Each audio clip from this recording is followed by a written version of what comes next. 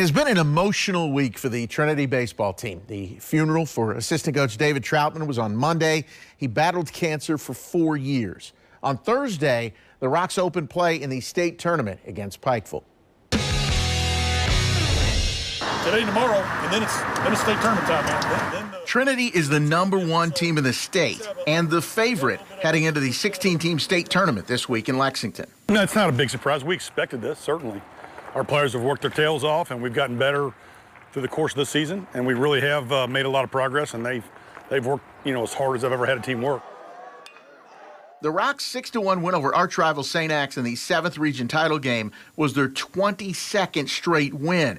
They are 36-4, including just one loss to a team from Kentucky. Well, we had a tough loss against Frederick Douglass a couple weeks ago, a while back, and ever since then we just rallied together as a group and put wins together, one at a time. Schweitzer is the Rocks' ace. He is 9-1 with a 2.23 ERA and 81 strikeouts in a little over 50 innings. He also has state tournament experience, having pitched as a freshman on the Rocks' 2021 title team. It helps me a ton just knowing the environment and what to expect going into the game is a huge help and a huge advantage for me. Experience helps. It does help. It helps me. It helps us prepare in practices. We have a better routine of you play and then you have a week off, and that's not easy. It's easier with a loaded pitching staff. Along with Schweitzer, who's a U of L signee, the Rocks also have freshman Gray Davis. He is 10-0 with a 1.63 ERA. I think we've probably got 4 starters as good as anybody in the state. We've got, we've got depth on the mound, which gives me a ton of confidence.